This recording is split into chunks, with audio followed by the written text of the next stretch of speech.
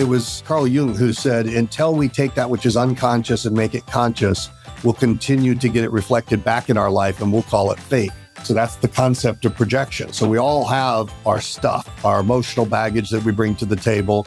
You'll hear in wealth creation courses, they say it's 70% mindset and 30% strategy. The mindset is so important in terms of everything that we create. Get ready to expand your thinking around what's financially possible and achieve personal freedom with Christopher Howard, a global phenomenon in the personal development industry who's helped millions transform their lives through his seminars, books, and coaching.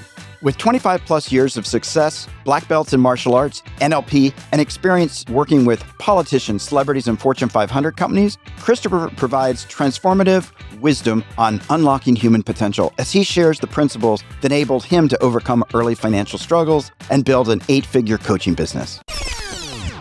I'm Bob Wheeler, and this is Money You Should Ask. This podcast, along with my books, workshops, and online courses, are designed to support you in getting to the heart of your financial struggles so you can break through inner money blocks and create the financial freedom you desire.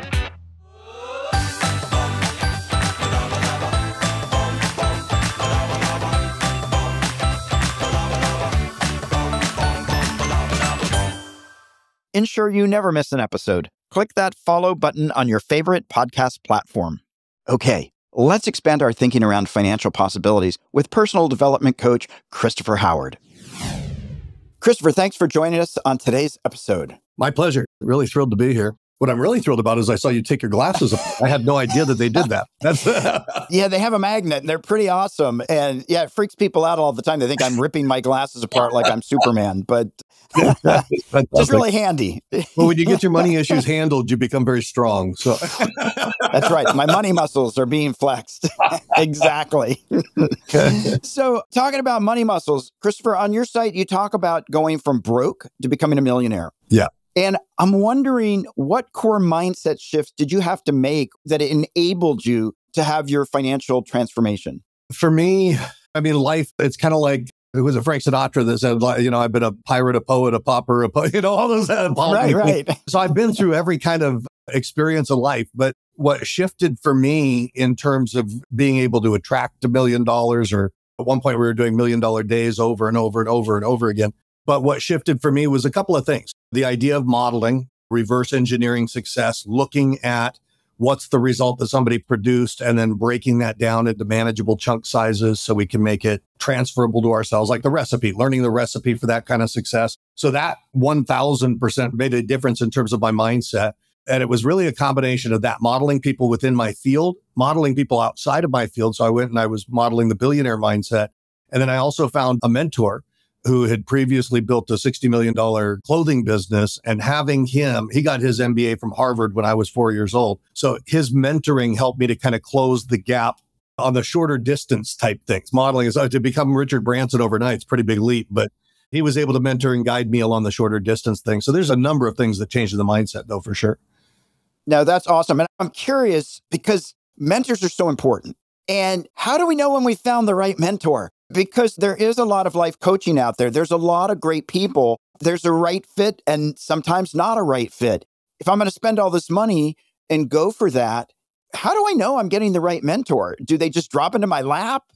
I love what Warren Buffett said when he says, tell me who your heroes are and I'll tell you what your life will become. And I think that the types of people that we look up to, if we're looking to reverse engineer success, one of the first things we say from a modeling perspective is, you want to find a true role model of excellence. So if you model mediocrity, you'll get mediocrity. So being able to identify that true role model of excellence, why are you picking that person to look up to? And there's a difference between a hero and a mentor, but I would go to heroes first and say, why are you picking that person or that company that you might be looking at, that you're looking to reverse engineer something to get a template that you can follow and replicate a result?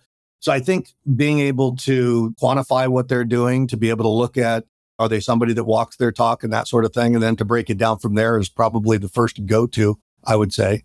Let me ask you this for yourself. Did you already have a mindset like when you were 7, 8, 9, 10, 15 of saying, I want success, I want abundance, I want to contribute to the world in some way? Or was it like, I just want to be a fireman? And did the tools help you get there, or did the tools then help you decide that's where you wanted to go? Does that make sense? Yeah, no, it's super interesting. I think that from an archetypal perspective, that it's been kind of a similar journey. Like when I was a kid, there's a sociologist, Dr. Morris Massey, says who we are today is based to a large extent on who we chose to model when we were 10 years old.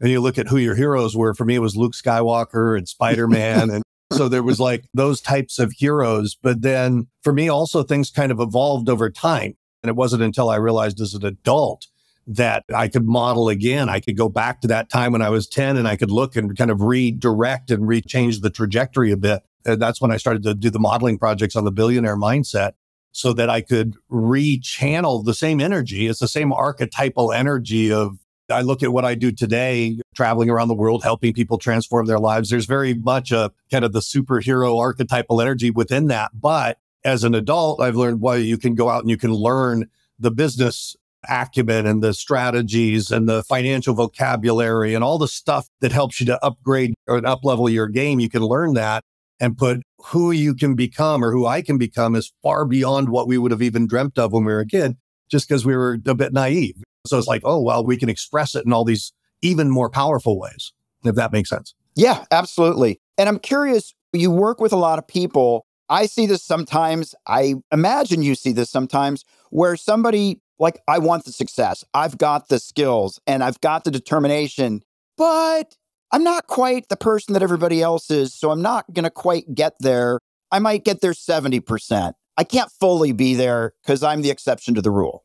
Right. I guess as I was hearing that from you, I had two paths that I could go in my thinking. One was, this person, do they just have a lot of limiting beliefs? Or did they not believe in themselves? Is their self-esteem not in check? All that sort of thing.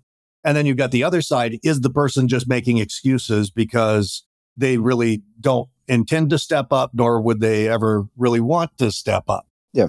In terms of taking charge of our destiny, physically, emotionally, spiritually, financially, like the only way that we're going to do that is to take responsibility, is to step up in that realm. And there are some people that just don't want to take that level of personal responsibility for anything, let alone their financial success. But if it truly is, I want it badly. I just don't believe that I can have it. I don't believe that, at least you've got the inherent motivation there working with the person. They want it. So now we just got to help them get rid of those things that would prevent them from doing what they really want to do.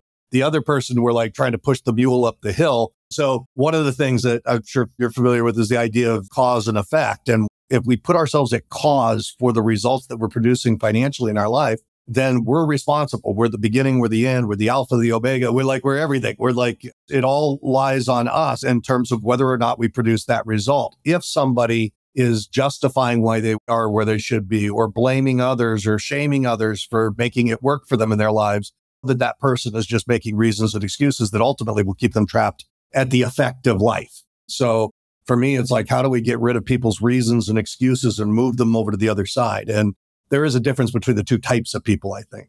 Yeah, absolutely. I think as you're saying that and you're pushing the mule up the hill, there's this piece that I think sometimes, and maybe I won't say anybody else thought this. I think I thought this. I just wanted it all come really easily. Right. I didn't want to have to look at myself. I didn't want to have to do a self-evaluation. I didn't want it to be difficult. I didn't want to see the blind spots in myself. It's uncomfortable. And I wished somebody had said to me, hey, Bob, it's not going to be a fun journey, but it's going to be an amazing journey. And so I held back on certain things because people might not like me. People might sabotage my work. There's all these things that I had going on and limiting beliefs. So I chose to, well, I'm just going to sit back a little bit because it seems uncomfortable if I move forward. Can you talk to that? Yeah, no, I get that. So it's kind of a combination. It's the limitation of those limiting beliefs are preventing you from tapping into the motivation that would help you to move. I heard somebody say at one point that it's not so much motivation that we need, it's momentum that we need more than anything. Because if you start to take your body there, telephone sales, they say smile and dial because it's going to carry a certain energy. It's going to take your body to where you want to go energetically in that case, and the energy that you want to elicit in that other person. But I think it's the same thing here, where it's like If we know that we want to transform our lives financially or otherwise, and how do we know? Well, it's been said that in life, we pay attention or we pay with pain. And if we fail to pay attention to our relationships, we'll pay with pain. So if we fail to pay attention to our health, we'll pay with pain. If we fail to pay attention to our finances, we'll pay with pain. And so if we're paying with some pain and we go, boy, I want to pay attention in a different way, and we know that we want it, but we're afraid and we're sitting in that place where we just don't believe it yet.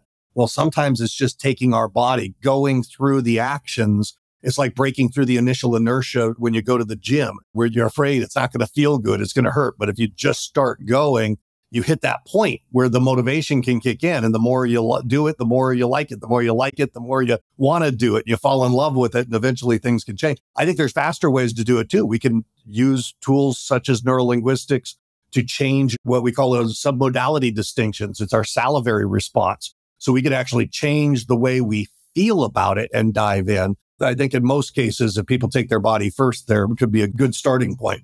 Absolutely. And you bring up NLP, and I'm wondering for those folks out there that haven't done it, neuro-linguistic programming, it's an amazing remapping. Can I just do this once? Can I do a little NLP? Can I do a little neurohypnotic transformation? One and done. Yeah. I fixed myself. I adjusted the dial. I'm good, right? For the rest of my life? It depends, right? No, that totally depends. I'm not one that says that, would ever say that. No, the idea is, I'm not even talking about here's how you make change and change your life permanently. What I would say is here's how you open your mind to new neurological choices where you might have been previously stuck. So let's take a look at that. So the person that avoids, let's say, managing money, and they avoid managing their money because there's certain associations that they have with that. Well, that same person is going to have something that they dive into with utter abandon, like they don't even hesitate on. And so the way that they think about, like for me, Brazilian jiu-jitsu, I love jiu-jitsu. I dive right in. I train sometimes 3 times a day. And there's a way that I think and feel about jiu-jitsu. Well, if we map across, as you had indicated, the distinctions, the way that we code and store, in this case, jiu-jitsu in my mind and body, it actually goes the other way, where you take the financial management, you put it into the submodality distinctions of Brazilian jiu-jitsu, then it's like you can choose to feel a new way about it. And they say that successful people are the people that get themselves to do the things that unsuccessful people are unwilling to do. But I take it one step further. Successful people are the people that get themselves to love to do the things that unsuccessful people are unwilling to do. Because if we can change that, then we can dive in and we don't have to go through that initial inertia. And I've used those types of techniques successfully in many cases in my own life. I went from making 10 cold calls a day to 100 a day and loving the process because I changed my experience. So when we can take charge of our experience of life, we become infinitely more powerful as well. Yeah, that totally makes sense. If I'm going to enjoy it or I've found the pleasure in it, well, who doesn't like pleasure? I mean, I'm sure there are people out there that don't, but they like the pain. Right.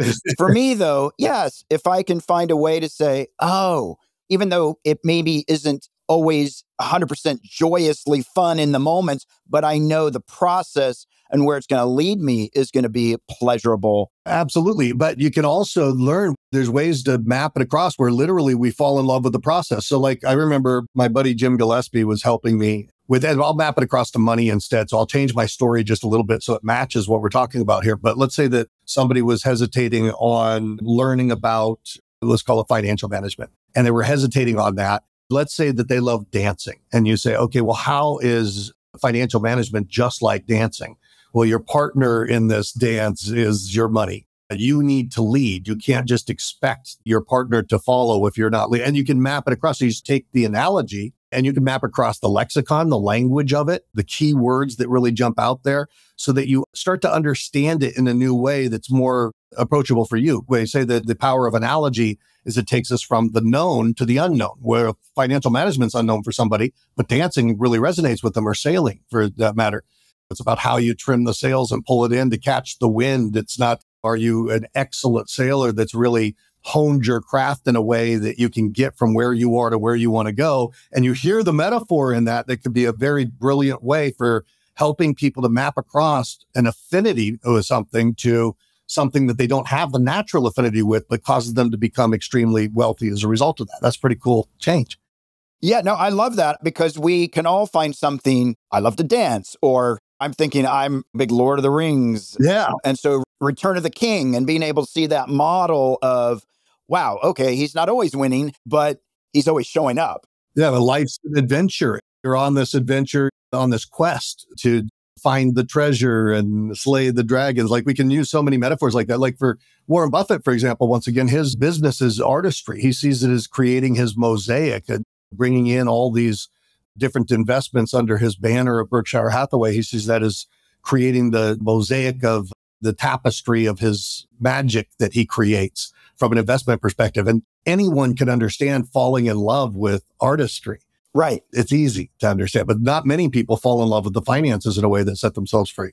Yeah, I love that. And I don't know if it's anchoring or attaching or whatever, but being able to see a similarity so that I can hold on to as a guideline or as a guardrail that, oh yeah, I don't know this, but I know that. Right. And if I can bring this over here, this can be a little bit smoother sailing. Yeah, so to speak. Right. Exactly. There's a couple of thoughts that I have about it too, is that when we sort by differences, it makes it sometimes more difficult to take on a new task. So like, I remember when I was learning to do public speaking, I had done a lot of stage work before that. I did a lot of microphone stuff, but I thought it was so different from what I wanted to do, which was to speak on and teach. It seemed so different what I did before, but it wasn't until I said, well, how is this exactly like what I did before? The entertaining of people. And then when I brought that in, it came alive. And I think it's the same thing when we stop sorting by difference and say, how is finance so different from everything I've done? We go, no, how is it exactly the same as the things that I've done? And then we can infuse even more of our uniqueness into the way we're expressing ourselves. And the other thing I always say is that the meaning that we associate to anything determines everything. So the meaning we associate to work, is it, a place to express ourselves, to make the impact we want to make in the world? Or is it the necessary evil that we have to go through in order to make some money so that we can pay our bills? The meaning we have associated to money, is it, a tool for good? Is it something to set us free? Or is it the root of all evil? So the meaning that we have associated to things determine everything. And when we can change our meanings through mapping across and that sort of thing, we can take charge of our salivary response and we can learn to fall in love with those things that really enhance our life rather than taking it the other way. Yeah. And what I love about that, a lot of people don't like to do something that's unfamiliar. Right. So if, that's scary, it's unknown, I haven't done it, so I think I'll go over here where I don't have to do that. If I can then find where it's exactly the same, well, now it's not going to be that unknown. It's not going to be that uncomfortable because I already know it's pretty much just like this. It's going to get me there a little bit closer, it seems like. Yeah, I think you take more ownership of it in a positive based psychological way. So you're having expectations of positive results. You're approaching it like with that familiarity. So you own it more. Yeah, absolutely. I love that. Well, Christopher, we're going to take just a moment to test your nerve. Test Your Nerve is brought to you by the Money Nerve. And for the listeners out there, if you want to test your nerve and uncover the dirty truth around your finances, visit testyournerve.com for our free financial quiz. All right, here we go. Down and dirty. We'll see. You've mastered the art of reprogramming the mind for success. Yeah. If you could hack into the minds of all of our listeners and install one belief about money, what would it be? Interesting. The belief would be, it's about money, but it's a quote that I heard from Marcus Aurelius. He said, if a thing is humanly possible, consider it to be within your reach. And so for me, that's the aspirational quote that really encapsulates the idea that you can have it all. I love that. What's one belief or ideology around wealth that society accepts as normal that you might disagree with? That obviously that you have to be born into it. I mean, that's one, you must hear that all the time. Yeah. But I mean, the reality is if you look at the top 10 richest people on the planet, most of them were self-made. So yeah, just the idea that it's your upbringing or where you came from, and that just doesn't hold true. Yeah, I think that's true. What's one of the craziest things you've ever spent money on? Craziest things I ever spent money on. Oh, I bought this little expanding bow staff because I'm a martial artist. It was like this little metal thing that you're supposed to click like that and it pops out. It just looks so cool. But I did this as an adult. This is the scary part. And then it folds down like that, but it was very dangerous. You take this little clip off and it's going to cut you up and stuff. I don't know how they possibly sell those, but that was pretty. But you bought one. I bought one anyway. You bought one anyway. Yeah. What's one money rule that you follow that others might say is unconventional to others? Might be unconventional to others. Mhm. It's a lesson that I got from Richard Branson and Sam Walton. They both had a belief that in times of cash crisis, it's time to expand rather than contract. And I think that helped me out at various times throughout my journey. Cool. All right. And last question. What's one unusual or quirky money ritual that you have? You've heard, no, I was going to say something really inappropriate. Yeah, that would be totally fine. It's all welcome. I was just going to make it up, but no, let's see. An unusual ritual that I have. Oh boy, I don't know that I have any unusual rituals. I don't have one. Okay. Have you ever talked to your money? I don't talk to my money, but I suppose I could. Yeah, I know. Do you talk to yours a lot? I do sometimes. I You do. Okay. No, I like it. I like it. I like to have fun with it. Like I don't get. Yeah, it's not weird. It's not weird. I'm sure if people saw me talking to my money or my wallet, they might think I was weird, but that's, I just do that in private. Now I can think of weirder things now that you said that, but I'll keep it all to myself. I'm like, well, let me ask you this. So you talk about martial arts. That's something that you really enjoy. Yeah. And I'm curious, martial arts to me is a discipline. Yeah. And I'm wondering if it's the discipline piece to it, the focus that is the attraction, or is it just fun to kick and punch? And how does martial arts play into your financial success or success? All of this stuff. Yeah. Martial arts for me has been, discipline was probably the greatest lesson that I've learned from martial arts amongst everything. But the attitudes that were passed down from martial arts have been hugely instrumental in everything I've done. I've always said, like in our personal development seminars, I said the attitude with which you apply the tools are more important than any tool you'll ever learn. And so that I got from martial arts. The discipline, the whole idea of discipline for me was just showing up. Because one of the things that I've learned in martial arts is that you might go in one day and you might get your butt kicked, and you might go in another day, you might be on top of the world. But it doesn't last that you feel on top of the world every time, especially when you've got the reality of the litmus paper of having to tap out or lose in a match or something. And so I've always had that present. So for me, it wasn't about whether I had a good day or what I might perceive to be a challenging day. It was just showing up. So all I had to do was show up, show up, show up. If you show up enough and you continue to make distinctions and you keep your attitude in check, you keep your spirit high, eventually you're going to make the black belt, right? And so I got 3 black belts. I got my first one when I was 21. I got my 5th degree in Chinese Goju recently, and I've got a black belt in jiu-jitsu, which is Brazilian jiu-jitsu is tough to get. That's a tough black belt to get, but I love it. And it wasn't because I was so special. It was just because I showed up. And so that discipline pervades everything. And then you look at it and you go, okay, well, how do these things impact my success? There's no doubt that they did. I remember reading Napoleon Hill's Think and Grow Rich eons ago. And when I read that book, the one idea that I said I was going to take to heart was the single-mindedness of purpose. Yep. Because the whole idea is if you take piano lessons for 20 years, you're going to get pretty good. There's no doubt about it. So all I had to do was pick my really long hill with my really wet snow, and stick with it. And eventually good things would happen. And that's exactly what happened. So for me, that was the magic. I was picking that really long hill and staying the course. And then eventually the floodgates fly wide open and you're rewarded tremendously. You orchestrate tipping points. No, absolutely. And I put my blinders on and become singularly focused, obsessive almost when I have a goal, annoying to other people because I can't let anything distract me. Right. If I'm going to get in shape, I can't look at the milkshakes and the cookies that are calling out my name. It's got to be, I'm looking ahead. Yeah, you got to not buy them in the first place and make sure your house is clear of any of the things that would pull you off track, right? So you can focus. Yeah, absolutely. Help set yourself up for success in that way. Right. My therapist said many, many years ago, what you need to do, you need to learn kickboxing. So I went to this guy and one-on-one and all that stuff. I was learning all the moves. It was amazing, scary, but it was amazing. But then I had to get in the ring, right? Then I actually had to spar. Like you can learn all the skills, but you got to step into the ring. And I remember the first time my coach, my mentor, was a national champion, all these things. He wasn't just, he read a book and was teaching it, right? He was legit. He was a master. And when he punched me in the face, I'd never been hit like that. And I stopped. I was thinking to myself, do I cry? Do I run in the corner? Or do I turn around and punch him back and freaking take this dude out? Right. And so I had this whole, all right, you're going to die. But for me, it seems like it wasn't until I actually engaged and then actually got over the fear, got hit in the face, started sparring and realizing, okay, I'm not going to die.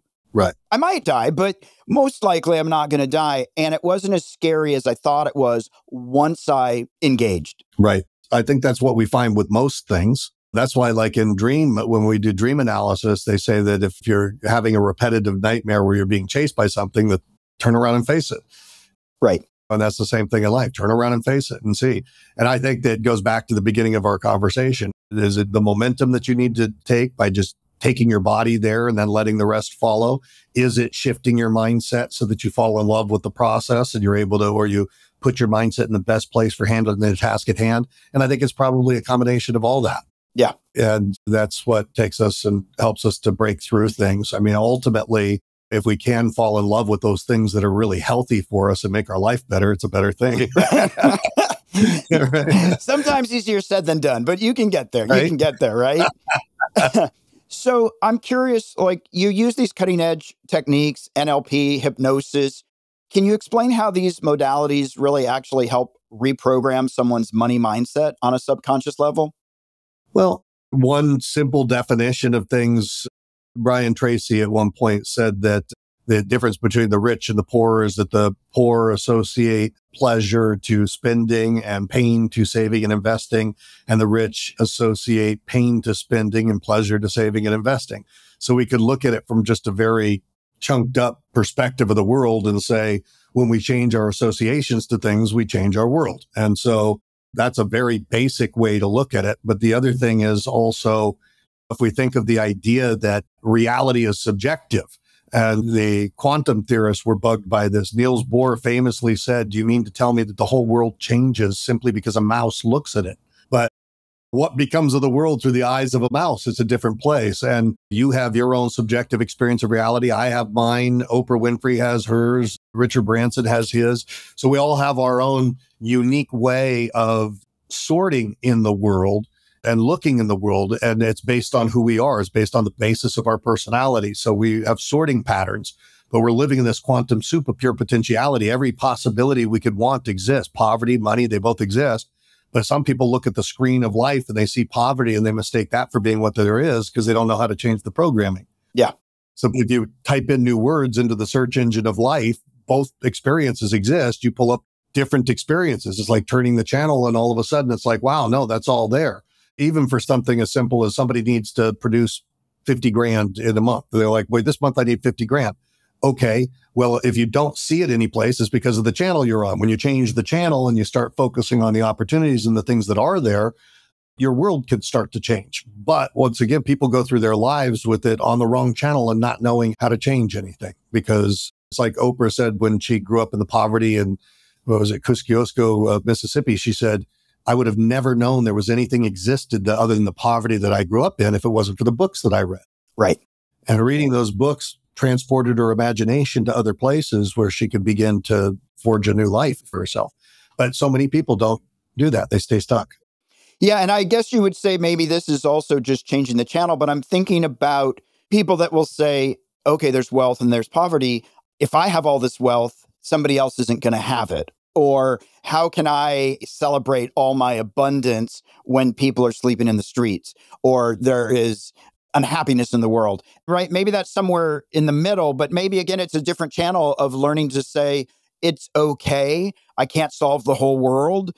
And so I don't have to take myself out. I mean, Well, I think it's also microcosm, macrocosm. So if Gandhi said, be the change you want to see in the world. If you want to wipe out poverty, it's not going to help you by feeling feelings of poverty. The way to do it is to, first off, wipe it out within your own consciousness, step into a wealth consciousness, then look to elevate the world. There's a guy named Taddy Bletcher who ran the first free university in South Africa called SEDA.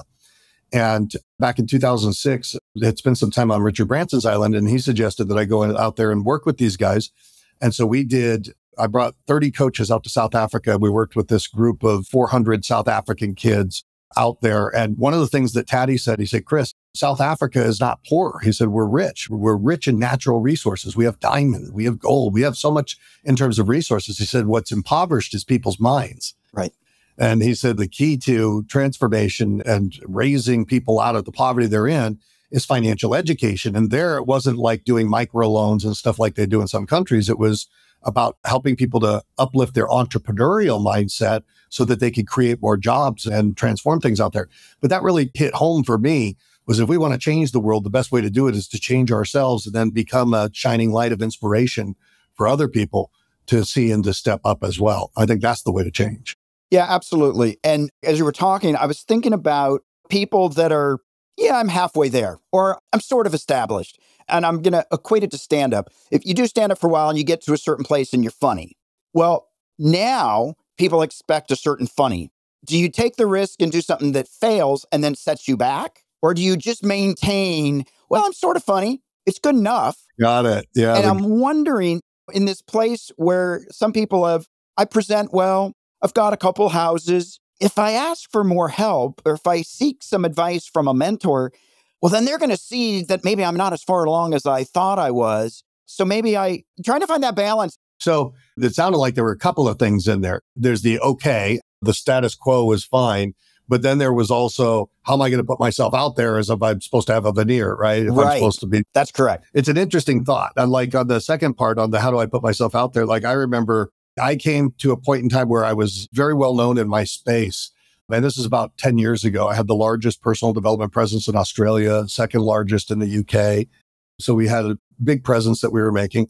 But I remember I hit a point in time, and I used to love to go to seminars and trainings and all sorts of things to pour good things in. So I was constantly doing that. It's like Sam Walton said from Walmart, he said, I spend more time in my competitors' stores than I spend in my own. Right. So he said, I'd never had an original idea in my life. But nonetheless, so I was going out there and doing that until one day I hit a time and I was invited to a very well-known speaker seminar by his team in London. And I went over to go to the seminar and they came to me in the back of the room and said, we have to ask you to leave. Our promoter says you're competition.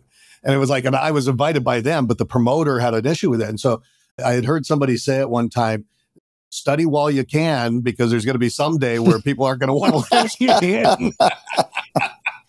Yeah. But yeah. So it's like immerse yourself while you can. But like my whole thing has always been immersion, constantly learning. I'm a consummate student. Like I said, I've got 3 black belts. One of them's a 5th degree, but I'm a student. Like I never think of myself. Some people will say master to me and it just feels kind of weird. But like I say, I'm a student. And it's the same thing with everything that we're learning. The idea that we know nothing is probably much more accurate than we know something. So that's kind of my thought about that. And then on the other side of the kind of the good enough type thing, I don't know about good enough. Like, I think there could be a couple of things happening there. Like, I think that person's limitations, their limiting beliefs maybe so covered things up that they're just not really tapping into the passion that could be there. Because if we love what we do, if we're inspired by what we do, I think we're going to want to get up and start to change things. So it could be an issue of passion. It could be an issue of trajectory. What's the trajectory the person's on? It also could be an issue of their just limiting beliefs are so caked on that they don't want to let themselves through it. So the approach to it, I think, is going to be a little bit different based upon who we find.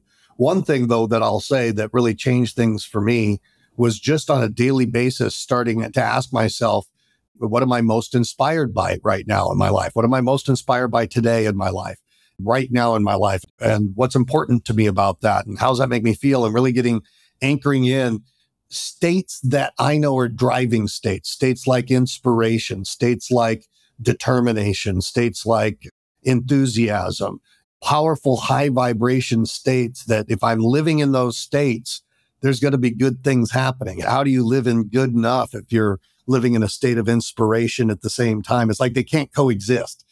So one way could be changing the states. Yeah. Probably the easy layperson's way is changing the states. And then we might look at other things too. Yeah, I love that. All right, I'm going to ask you this. Why do you think coaching can be so instrumental for someone who's looking to improve their financial situation?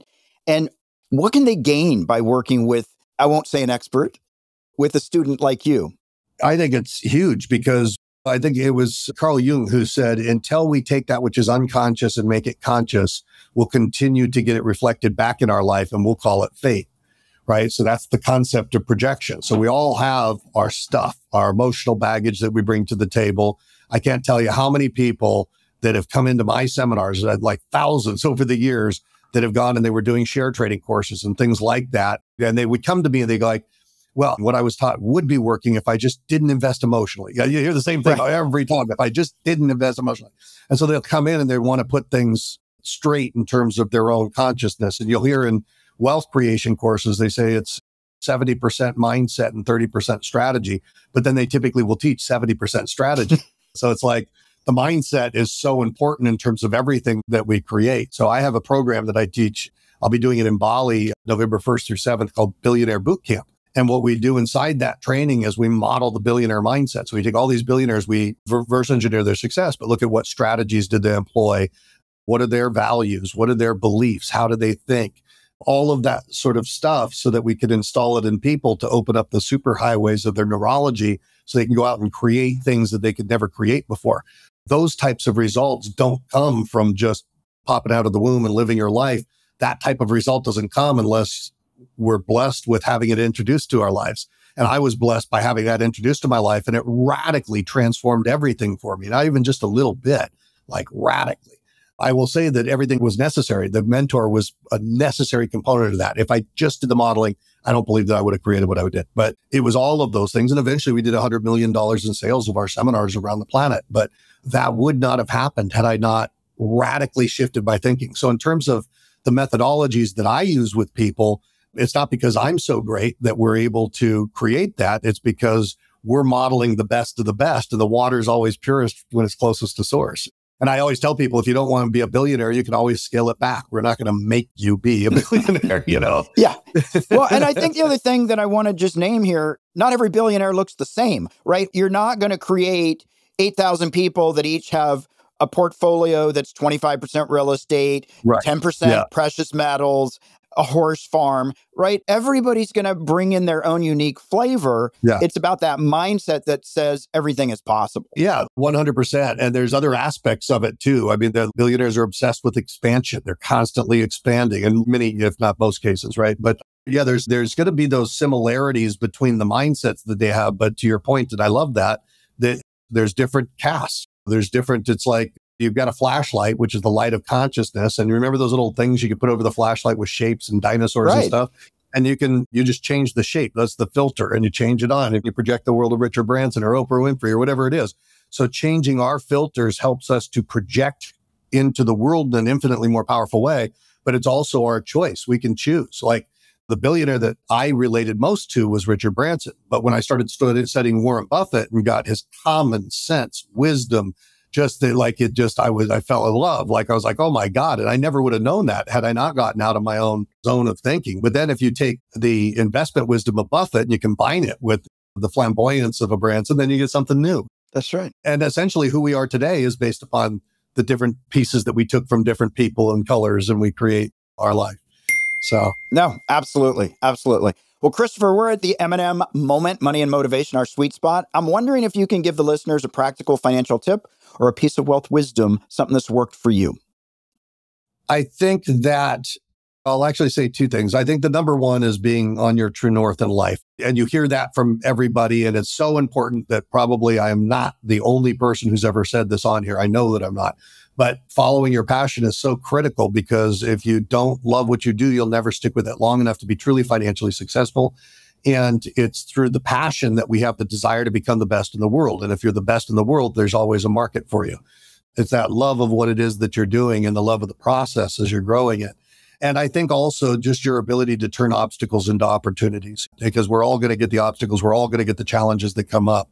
But your ability to look at that and say, how do I turn this into the best thing that ever happened in my world? How do I turn this into the best thing that ever happened in my investors' world? How do I turn if we keep that mindset open, that will help us to develop the resilience and the stick-to-itedness to eventually make it to what we're creating. Yeah, absolutely. Well, Christopher, I appreciate that. One of the things I really appreciate, and I was just talking with somebody about this the other day, my belief, we all need to come in as students. Yeah. If we come in as experts, our ego takes over. I know this, I know that. and we don't open the mind.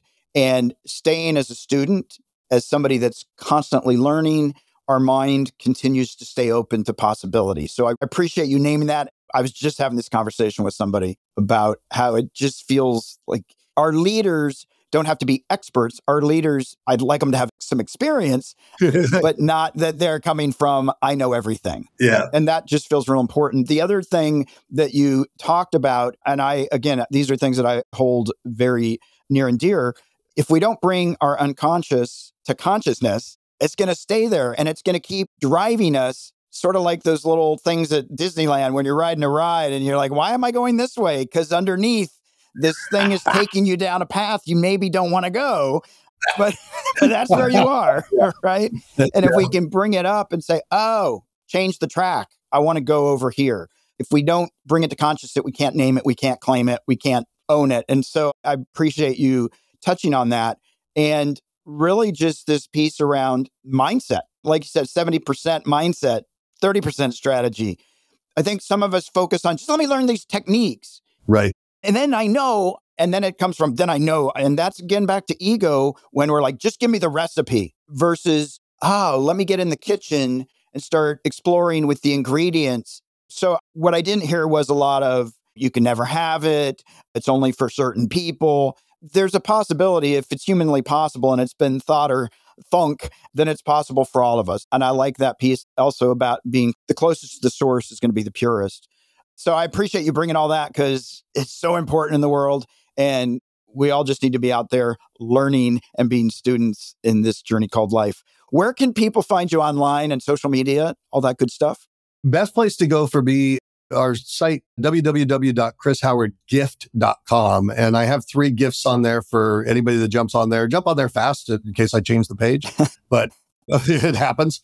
But there's one if you're looking to break through barriers within yourself. I've got a gift on there for you. If you want to be a transformational coach or speaker, I've got a gift on there for you. And if you want to build your business or scale up, I've got a gift on there for you too. So you can pick the perfect gift for you.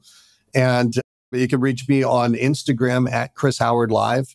So that's one place you can reach me as well. And super thrilled to have been here with you today. This has been a whole lot of fun. A great interviewer. Yeah, thanks so much. Well, I really appreciate what you're doing out there. And I hope that our listeners will go out there and be the students that they want to be and have the life they want. So thank you again for joining us.